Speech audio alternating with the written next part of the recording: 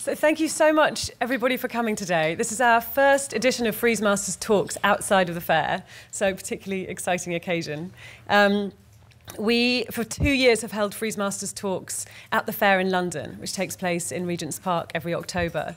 It's a fair for historical art before 2000 and offers a unique contemporary perspective on old masters, 20th century art, ancient art. And the series, which has been curated by Jasper Sharp, features contemporary artists talking about old masters and offers really unique insights into them as a result. The fair's in a beautiful space designed by Annabelle Seldorf, and again, that sort of contemporary architecture sort of contributes to the atmosphere and the uniqueness of the fair. A few years ago, when I was researching the concept of Frieze Masters, I came across, and I was thinking about the influence of historical art on artists working today. I came across an article in Tate, Etc. magazine that was written by Ed Ruscha, and I think you'd been asked to think about your favourite painting or a work that had influenced you, and the work that you chose was a pre-Raphaelite painting hanging in Tate Britain. It was Ophelia by John Everett Millais. I thought this was a pretty surprising choice when I first saw the piece. And then as I read it, and Ed explained the influence it had on his work, the connections between that painting and his, the years sort of, and the differences sort of fell away, and it made so much sense. And since then I've thought it would be fascinating to hear Ed speak more about historical art and the influence on his painting. So I'm thrilled that you're here to do that for us today. Ed has a particularly busy week this week, I should say. His work is being unveiled, a huge mural as part of the Highline commissions tomorrow. He's also installing at Frieze New York, at Gagosian Stand, his new bleach paintings, and also has a show opening at Gagosian of prints and photographs. So quite a week for Ed, and really thrilled that you've found time to do this for us. I also wanted to thank Ian Wardropper, director of the Frick, for taking part in the talk, but also hosting us in this incredible space. People don't normally get to come upstairs in the Frick, so this is a unique opportunity and obviously a very intimate setting. So we're very grateful to you for that. Thank you, Ian. Also, it's particularly appropriate that we're here because Ed's work is actually on show at the Frick at the moment, quite uniquely for a contemporary artist, as part of the Hill collection. It's on show downstairs alongside Renaissance bronze sculpture from the Hill collection. And if you haven't seen it, I would really urge you to do so. It's quite extraordinary. I also wanted to thank Gucci as well, who are our new partner this year. We're really excited about this relationship. They're going to be supporting the Frieze Masters talks and enabling us to put on fantastic events like this at the fair in October, as well as tonight. So thank you very much to them. And then I'm going to hand over to Jasper Sharp, who, as I mentioned, has been programming Frieze Masters talks for us for the last 2 years and has brought together artists like John Curran, Glenn Brown, who's with us tonight. It's actually, so it must have gone well because he's come back for more. Cecily Brown as well, Luke Toymans, with institutions like the National Gallery in London, the Louvre, LACMA, and the results that have come out of these have been really fascinating. Jasper's going to tell you more about that, and it just remains to me to say thank you so much again for coming. I hope you enjoyed the talk, and I hope to see you at Frieze Masters in October. Thank you. Okay, I'm going to be extremely brief because I'm not the man that any of you have come here tonight to listen to. I am curator for modern and contemporary art at the Kunsthistorisches Museum in Vienna. Our museum is one of several museums around the world that has a bit of a problem, which is the fact that its collections come to a grinding halt at a certain moment in history. Our collections stop at 1800. The Louvre's collections stop at 1848, the National Gallery in London stop at 1900, and every year that we live now, we move 1 year away from these collections, physically, the time they were made, the context in which they were produced, and museums like this are constantly having to find new and imaginative ways to communicate with contemporary audiences. And for me, with all due respect to the museum directors and curators in this room, living artists are very often the most articulate and passionate ambassadors for historical art. And it's not really surprising because it was for living, practicing artists that many of these extraordinary museums turned from being private collections or royal collections into museums. The National Gallery, the Louvre, the Kunsthistorisches, they were all opened at the beginning for artists, first and foremost. I had the extraordinary privilege to work with Ed in 2012 on an amazing exhibition that he curated from the collections of the Kunsthistorisches called The Ancients Stole All Our Great Ideas, which was a huge honor, a lot of fun. I even got paid for it, which is just laughable because it was an enormously great experience together with Mary and Bob and so on. And it's great to team up again briefly for an evening back on the road. Ian Wardropper doesn't need an introduction because we are in Ian's second home. Formerly at the Art Institute of Chicago and also at the Met, and director here at the Frick since October 2011. So, gentlemen, over to you. Thank you, Jasper. I guess I'll start off just by welcoming you all here. I'm glad to see so many people with interest in contemporary art and old masters. We're in what were bedrooms of the Frick family. We're sitting in what was Helen Clay Frick's bedroom, and on that side was Adelaide Frick, and behind us was Henry Clay Frick's bedroom. So it's changed quite a lot since those days, and this is not a room that's set up for technology, so excuse the fact that we've had to kind of adapt to it, but I think it's going to work. So I really enjoyed walking around the galleries just a few minutes ago with Ed. One of the great pleasures of being in a museum is walking and talking and looking at art. And so that's what I'm hoping we're going to do today. Ed has picked a few pictures that he wanted to talk about. He's a severe editor, so when he came, he had sent me a list of 10 pictures, which were all pretty much pictures I would have put on my sort of favorite list. And he walked in and said, no, I'm just going to talk about 7 of them. So he's taken 3 out. Added 1. And then we walked through, and he just added 1 at the last minute. So we'll see how this works. But I think we should just start looking at pictures. And this is a pretty good one to start with. Okay, yeah. When I grew up, I didn't have museums. I grew up in Oklahoma, sort of urban farmer kid, and so I first came to New York in like 1961. I think I saw this painting here, and I certainly came to the Frick, and but I reflect back on times when art of this nature was meant to conjure up feelings about religion, and being raised a Catholic, I was supposed to have religious feelings for something like this. And but going to art school and looking at it in a different way, and growing up in the 20th, 21st century, we think about pictures like this in a little different way. And I'd like to know, and I think we don't know that much about how Mr. Bellini felt about this picture. I don't think his writings even survive today, do they? I'm not sure. We have some scraps, but not about this picture, no. Yeah.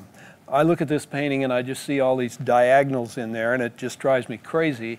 Makes me really appreciate the picture, and particularly it's much more vibrant in real life. I just got a good look at it, a good glimpse about 10 minutes ago. And the thing just blazes on the wall there. It's very beautiful.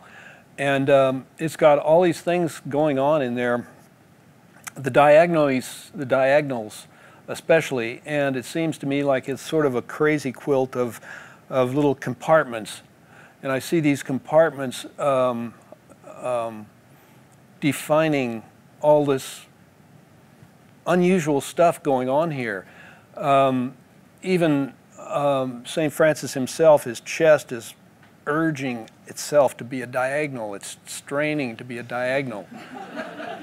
And he just is not there yet, but it will get there. And the library board in the back there is another kind of diagonal, and you've got these other kind of diagonals going that way. And so I think these, oh, another thing about this, the title is St. Francis in the Desert. And this is not the kind of desert I would usually think of as being lack of rainfall, or because there's some lushness to this too. I mean, there's some greenery back there and some very hospitable kinds of feelings that go on in this picture, especially in the sky. And also deserts don't usually have castles and things like that there, but, and the different breakups of this picture here is really interesting, like the donkey is looking out the side there and looking at that cliff, and that cliff has its own sort of monster look to it too, if you wish. Below that in here next to St. Francis are these sort of whale shapes and things that he must have, shall I say, goofed on as he was painting this picture. And the sort of tablet-like shapes of the rocks in the back there must have had some kind of metaphorical position in his mind when he was doing this. But there's sure plenty to look at here, and if you get a chance, see the original. Well, I'm just going to pick up on a few things that you said, Ed. I mean, one, just your response to the diagonals, and it's interesting. We're actually doing a book on the painting with, I think, 6 or 7 different authors. One is just a study of the linear perspective of the work, which is really interesting because, you know, whereas the vanishing point in linear perspective is usually sort of mid-center of a picture, in this case, the vanishing point is somewhere out here. So if you sort of follow the diagonals, they'll all take you out to this point, which is just a really interesting use of this mathematical tool developed in the Renaissance to guide the eye to what's not in the picture, which is God, light, whatever you want to call it. And typically in the scene of St. Francis receiving the stigmata, there's something literal that he's looking at, and it's usually white seraphim carrying an image of the crucified Christ. It's noticeably absent here. So it is an image of somebody who is, as you notice, bowing to something. Both his bowing back is kind of, I think, also echoed by the tree there. It's bowing into him, whereas everything else, like the donkey, the crane, are looking out towards the emanation of whether it's spiritual or a natural phenomenon. The other thing I like about this picture, and I urge you to come back to the Frick, we're just about to, we've just reinstalled it with 2 pictures that aren't normally side by side with it. It is always in what's called the living hall, where Henry Clay Frick interestingly surrounded himself by severe male images, all portraits.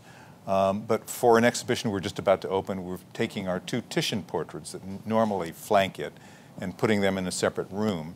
And to replace those paintings while they're gone for 3 months, we've brought in 2 other paintings that we borrowed from a generous collector, one by Fra Bartolomeo and one by Garofalo.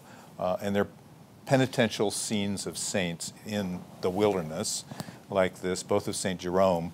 But what's interesting is that they're really quite small, very personal images. This is a big, grand picture. As Ed says, it has real power when you see it in the gallery. And in looking at those 2 small pictures, you see kind of a series of saints in the wilderness, you know, including these little kind of study like this, and it helps you think about how he constructed this image. The other thing I love is we also had a group of Franciscan scholars here recently studying the picture, and they all started getting up and showing off their robes, because it turns out that there are regional variations in Franciscan robes, whether you're in the north of Italy or in Venice or different places. The way they knot the rope, everything has a slight different variation, which they can read, which I just found fascinating, because of course there are always these signs in pictures from another era that we may or may not be able to deconstruct. I mean, the phrases that you use in your paintings, for example, 100 years from now may resonate in a different way than when you paint them today. Completely.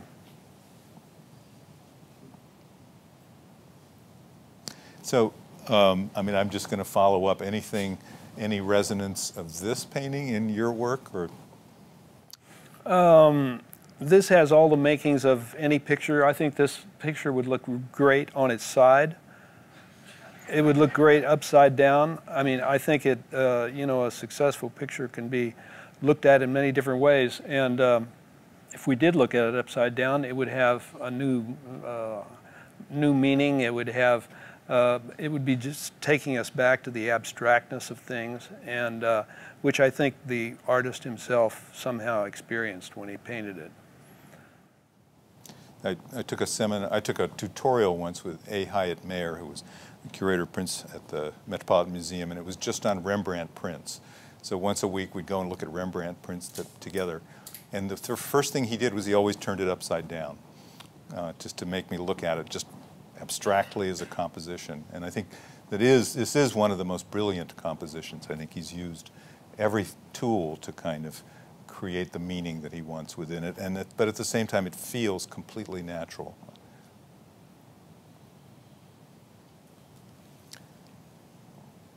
Shall we move on to another picture? We can do that, yeah. Okay, Hans Memling. I was struck by seeing the original here and noting that it was so small. It's like this big. And it's got a power to it, to me, that it's so stark and probably aggravated a lot of artists of the period because it was so shocking.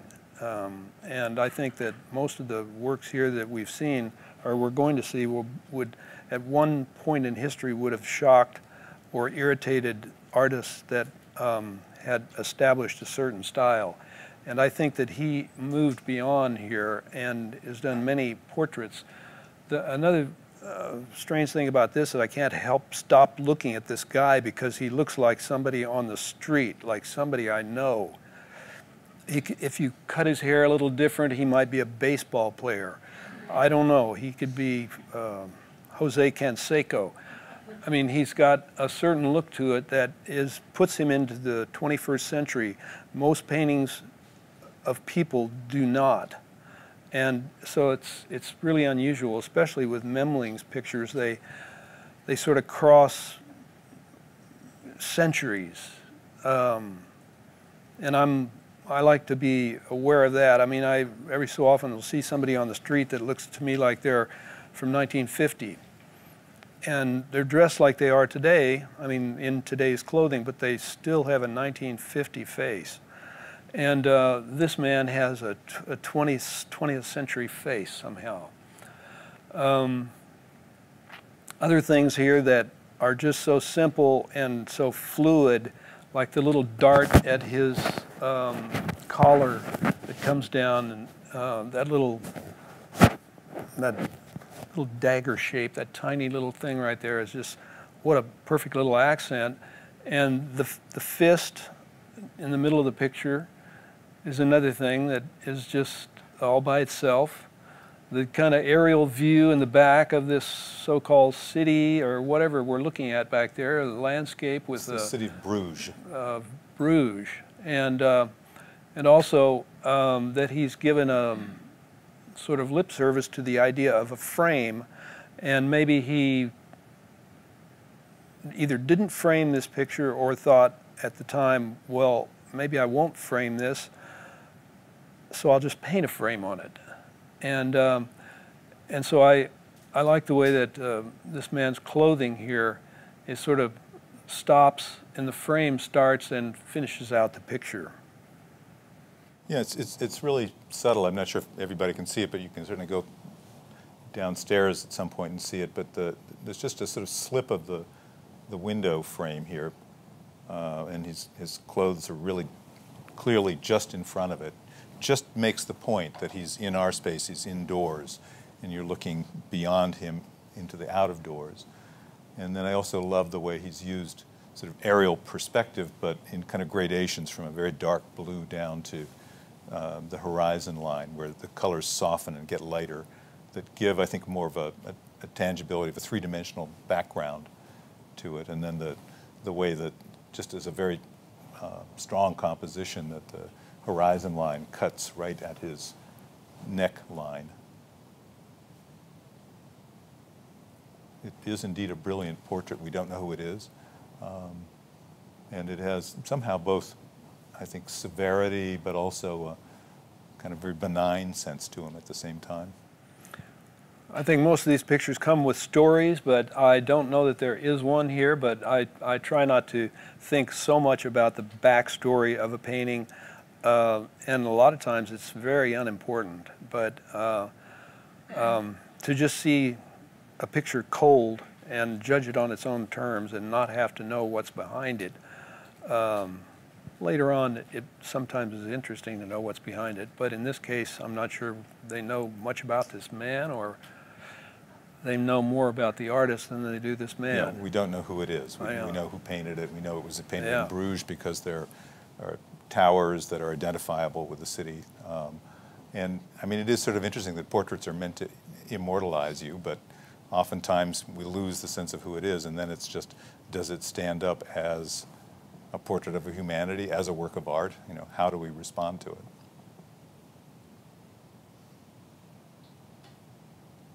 It's a winner. All right, we'll look at another portrait. Yeah. Okay, now.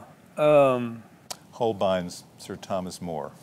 Yeah, he's got a sort of ambivalent look in his eye. I mean, he could be wicked, he could be cruel, he could be a saint, which I think he was. He was later. Yeah, he was a saint later on. And finally beheaded, I guess, for all that he did. But the painting here is, this is almost like, I mean, my favorite Holbein painting is The Ambassadors, which is at the National Gallery in London. And I love that painting. It's full of all kinds of, it's like a 100-piece orchestra. It's got so many things going on it, and so many different stories.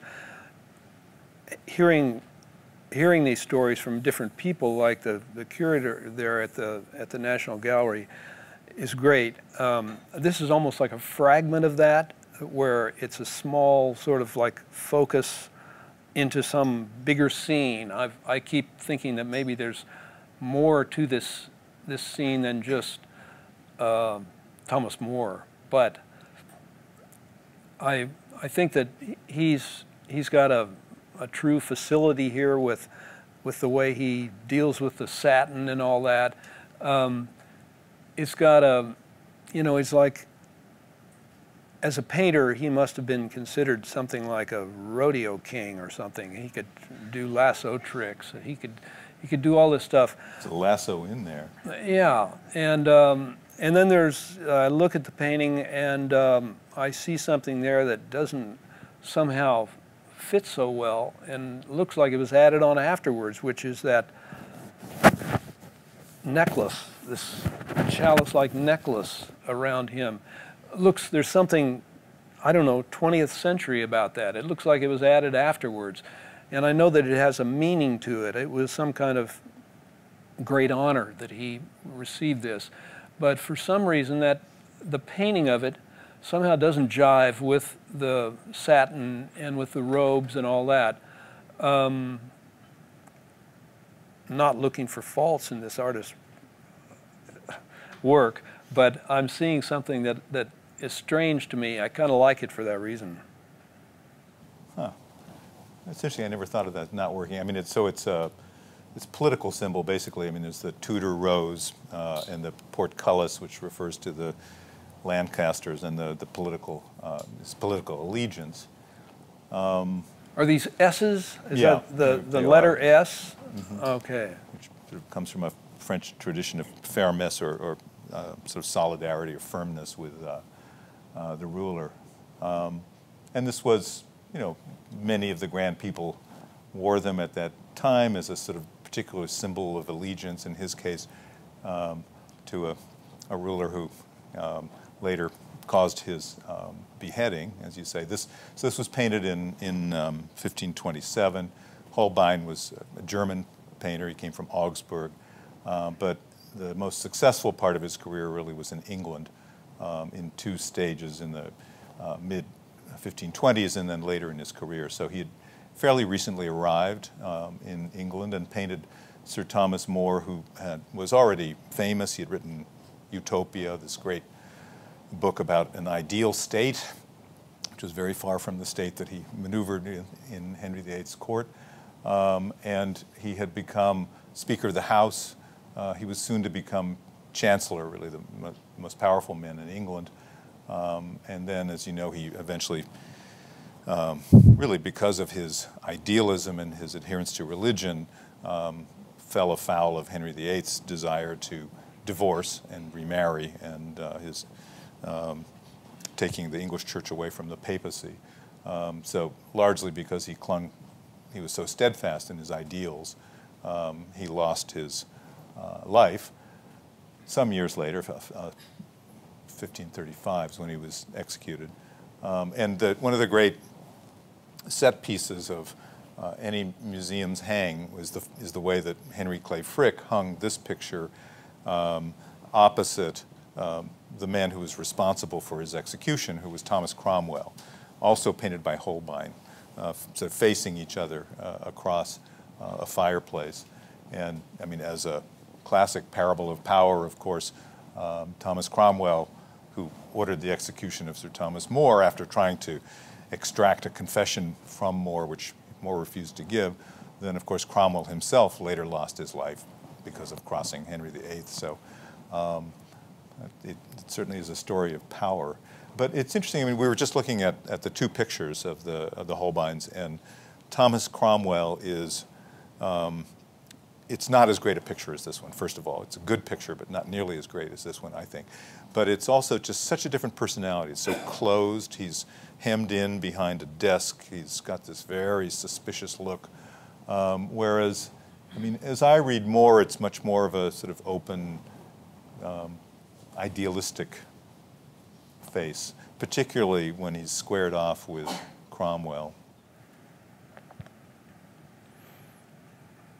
And he's got something here about, I don't know, the dancing whites, you know, that jump up the picture with this sort of white hot color that is in this little piece of paper he's holding here, and then at his cuff, and then around his neck there, and then the whites of his eyes. So he's got something, he's telling us something with these whites.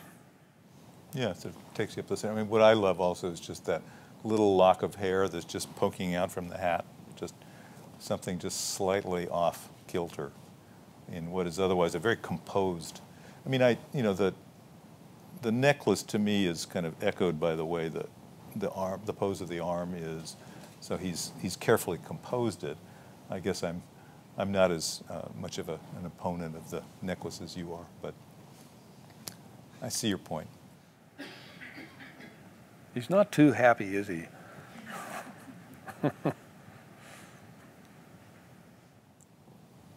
Another portrait?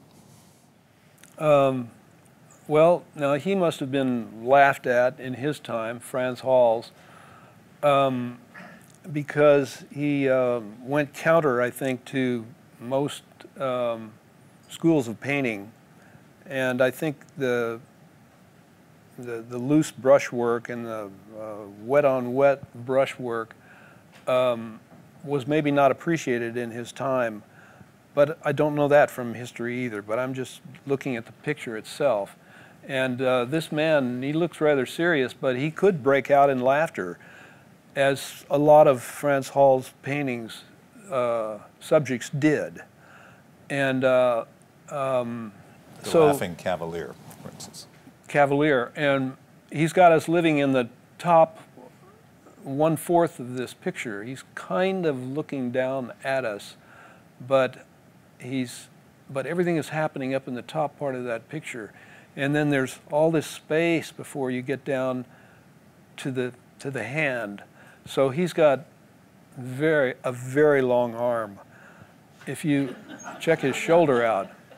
But that's notable. It's true in a lot of paintings. Exaggeration, you know, for its own sake or for the sake of anatomy. And I kind of like the way these quick fluid brush strokes illustrate the kind of costume he's wearing. Also, that little black dart from his cape that's coming around his collar almost looks like it's in the background rather than the foreground. So I'm looking at oddities in paintings that maybe don't mean anything, but to me they've got some substance. They tell me something. I'm looking at things that don't always make sense to me, but I get nourishment from it. Well, Howell's had a successful career painting a lot of pictures like this, so people bought them.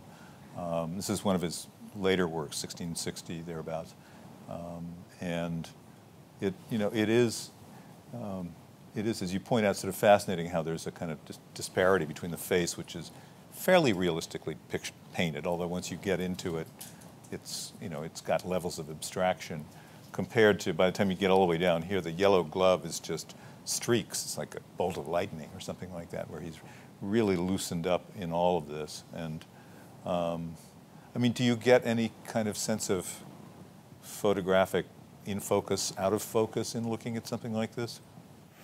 Well, he was when was this done? 1500s, 16, yeah. And so to go back in history and try to assess what these people are doing, it's a difficult thing to come up with. And I look at it in the 21st century here, and I see all kinds of very interesting things. Again, you could turn this painting upside down and look at it that way. But it holds its own. You can almost get lost in these passages here. Your eye just kind of wanders in there, and he's taken you into another place. Just the boldness of the streaks. I mean, the other thing that's great about Howell's is the variety of colors that he gets in black and in white, where Theo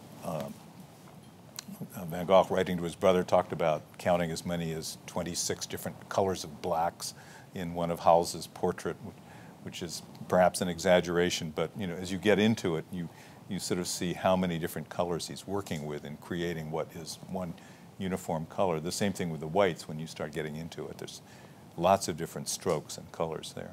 I look at the bottom part of this painting, and somehow I can't help but see the ash can school. Somehow he's influenced these artists, or they have certainly seen his work, and the influence is really, the passage of information and influence is always there, and I think that's got some connection to the ash can school for some reason. Which Henry Clay Frick didn't buy at the time. This is what he was buying instead. But I mean, Frick actually, what's interesting about him as a collector, he started when he was 20. He was already collecting what he could afford, prints and drawings. And then when he started making money, he collected contemporary art. It was mostly French, Barbizon School, Gérôme, people like that. And it's when he moved to New York that then he shifted focus yet again to just old masters, and really pretty much focused on that in the last 20 years of his career. But he didn't buy contemporary American at all. It didn't interest him. And there's very few American paintings in the Frick. There's a great Gilbert Stuart of Washington. There's Whistler paintings, but that's about it. Shall we look at another? Sure. Okay, St. Jerome. El Greco. Well, going through painting school and studying his work, it was really something, because this guy was like, he used rubber bands or something as models. He must have done something like that, because he would have a way of stretching the subject.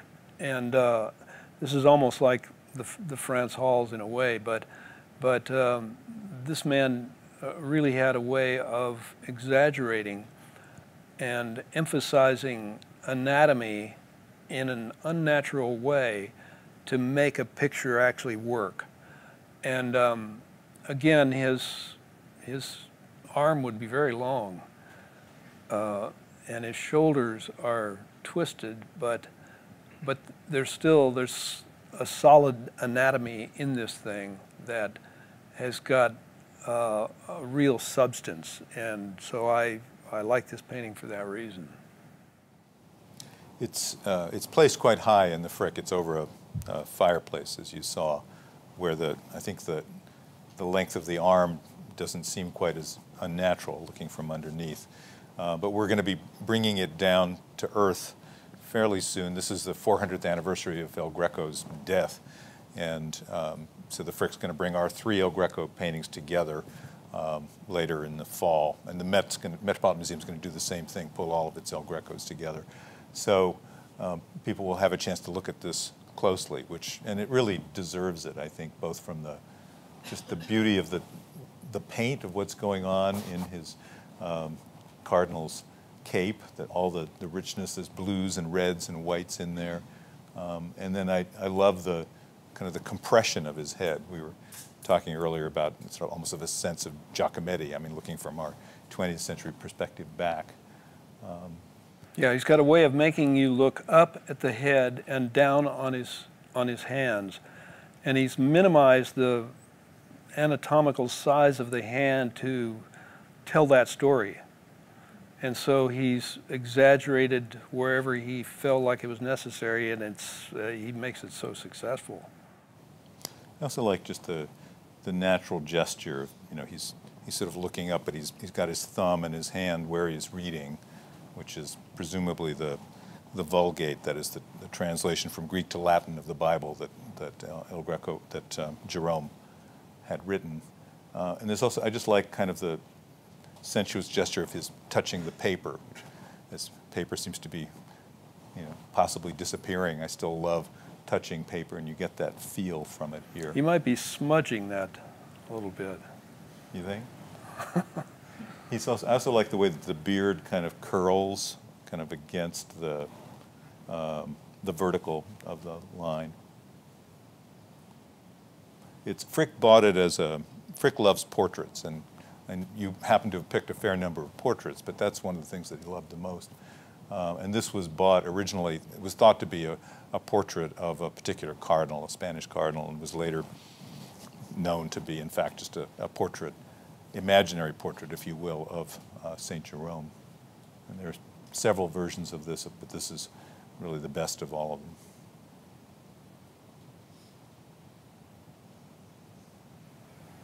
Another Spanish picture? Yeah, this is a moody picture, and it's like all muscle and metal, and it's just got, I think this is a very bright reproduction of this, and I think it's more muted than this. But it's got, there's just so many things here. I mean, the heat, the reddish, the heat on that anvil there, and with the accent and this sort of frozen moment as before the hammer comes down on that thing, he's got the anatomy working, and it's sort of like people posing for a painting, but it still has action to it. So he's got both of those things happening, and of course he was his own voice. I mean, he was a great painter, and he could just about do anything he wanted to do. And some of it looks like he's left the auditorium in some ways, and then he comes back and does something else. He brings something else to it, and he's just great. What do you mean he brings something else to it? Well, it looks like something that he has added, and then maybe he's taken his time. I don't know, the time that it would take him to paint something like this, but it looks like it's something that he would work on leave and then come back to, and finally the resolution of the picture and the story and everything, he just makes it come together. It's something of a mysterious picture. It's relatively late in Goya's career, 1815, 1820, because it relates to some of the black paintings, this kind of dark period of his career. It's quite a large canvas and has indeed a lot of kind of just patches of color, unfinished, seemingly unfinished areas that all coalesce. It does seem darker, you're right. I think in this case the digital image maybe pulls out the brightness of it more. I sort of like the fact that it's almost kind of three ages of men, the sort of boy, an older man, and then the man who's raising the hammer. And then they are presumably making a sword. Armor and weapons were one of the great productions of Spain during this time, so it's a kind of a slightly curved blade of a sword. Well, throughout his life, he did many paintings and etchings and of distorted anatomy, and a lot of these people, they almost look like hunchbacks, and they have its own style of anatomy in almost anything that he does, and he was consistent about it throughout his life.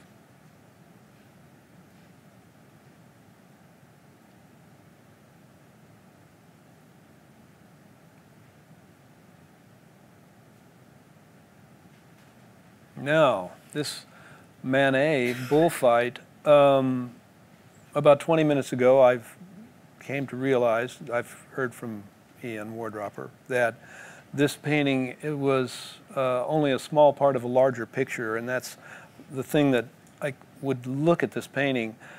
I love this painting, but something told me that this is a part of another painting, and I came to find out that that's true. And he was a precursor of Picasso, and then I thought, well, Picasso would never leave a 2/3 of a bull out of a picture like this, and he wouldn't do things like this. But then I guess the original pictures maybe comes down to about here, and so it does have the entire bull in the picture. And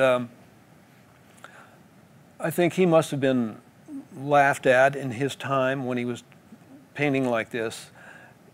People must have thought he was a strange kind of figure. And, we have these three different people in this picture, and one is almost like a guard standing with a somber look on his face. The one in the middle is almost like trying to escape over that wall, like they do in bullfights. And the matador, I guess, is wondering what he should do next. The bull is out of the picture almost. And so it's a strange thing. Also, that little white area underneath the bull's tail there, it looks to me like it's incomplete. And there should be like a bit of a shadow there. It's like a hot white that doesn't belong. And yet, if we could see this whole picture, you don't have a reproduction of this whole picture, do you? I don't. I'm afraid not here anyway. But I mean, anyway, it stands on its own as this, and I like this painting very much. It's got questions in it, and that's what I like about art. Things that that just can't be answered.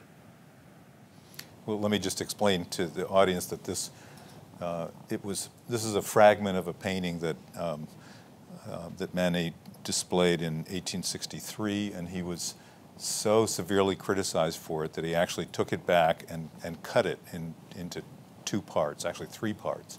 The bottom part of the picture is now in the National Gallery in Washington. It's the dead toreador.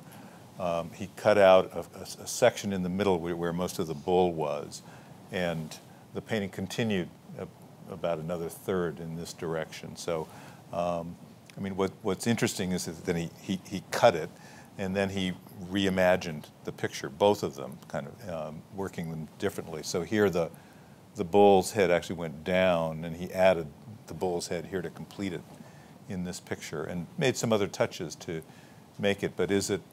Do you think you respond to the fragmentary nature of it? I do. I've seen lots of paintings like that. Thomas Hart Benton has had works of his that were chopped up. I think there's some here in New York that are part of a mural, and then they were taken apart and put in doorways. And I mean, the world of art history is full of stories like that. And paintings have been chopped up and thinned down and cropped before. This is not something new, but looking at this, thinking that it was just a finished painting, excited me, and I saw something positive in here, and I could care less whether this is cut in half or what. Well, Manet didn't mind, and Frick didn't mind. This, I've been told we have to sort of finish in a few minutes, but this is the picture you just threw in at the last minute because you wanted to. I saw this painting downstairs, and it's actually a better illustration for an El Greco that I could think of. That is like a circus, you know, a circus of people here, and the very simple thing that he makes you look up to the upper part of the picture and looks down at the lower part of the picture is a way of twisting space and twisting figures and still having them conform to the principles of anatomy. And I don't know what I mean, I could care less actually about the story behind this picture. The purification of the temple. Purification of the temple. Chasing the money lenders out of the temple. Yeah. And so I'm looking at it like a big jiggle of all kinds of colors and shapes, and I can see it being appreciated by artists of today and artists of any age, really. And this was painted when? Around 1590, 1600. Can we turn to an artist of today just to close with? Why not? Oh. Okay, well, I was downstairs and I saw this, saw my painting that was painted, I don't know, in the 80s, I think, and I saw it in conjunction with the Hill collection of Renaissance bronzes, and I was very happy to see that there's an interplay between these bronzes and my painting, and I can see some kind of connection there. My picture here is almost like a satire in a way, or it's not. I'm not painting history, but I'm painting an idea about history, and so when I'm working out these things, I draw in history, and I just put these things down and follow blind faith to the end, and that's maybe where this picture is. I love the exclamation points. They had to be there. You title it the 17th Century, which is interesting because when I first was shown an image of it, I looked at it for a while and I sort of said, that's very 17th century. And it turned out that was the actual title. How did you come to that?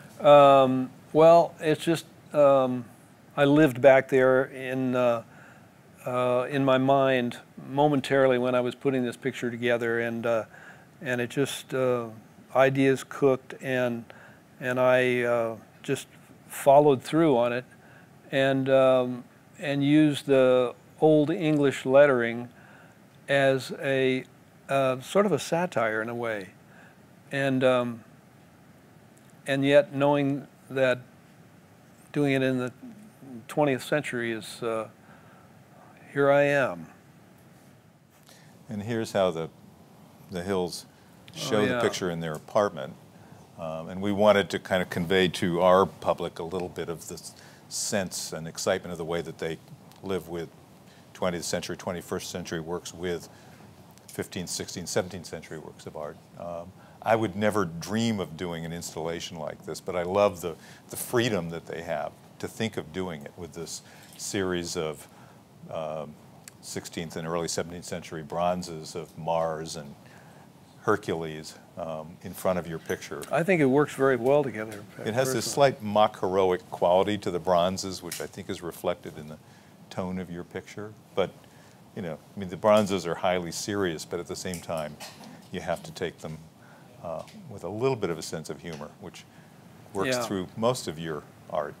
But I like the sense of the sculptures and my painting as being some kind of strained relationship that is almost comedic in a way and stands on its own for that.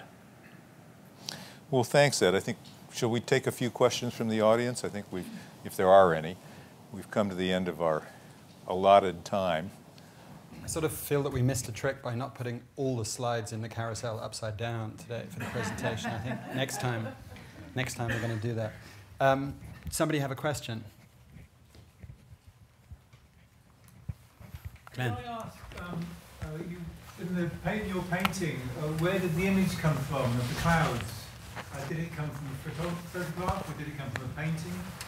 What was the reference point for it? Do you remember? It more like comes from notions, and I can work from photographs or clouds or actual life on the streets. I mean, it comes from any number of sources, and I just put these things together, and there's no rhyme or reason where it comes from, but finally it comes together. Ed, you chose a lot of portraits tonight. When was the last time that you yourself made a portrait? Maybe 3 months ago. Oh, really? Yeah. I thought you were going to say 30 years ago. Did we get to see that at Frieze Masters? It's actually a carpenter's tool that's pushed against a face like this, so it's a profile. That I would call that a portrait. I was encouraging Ed to also curate in some objects in Vienna from the Egyptian, Roman and Greek collections, and Ed walked all the way through the museum and got to Egypt, Rome and Greece and just said, no, this is before my time. As if all of these guys are contemporaries. I'm just going to say thank you very much. Listening to you both just makes me want to go downstairs and look at art, which is about the biggest compliment I can give you. So thank you so much. Thank you all for coming. It's a very busy week. So.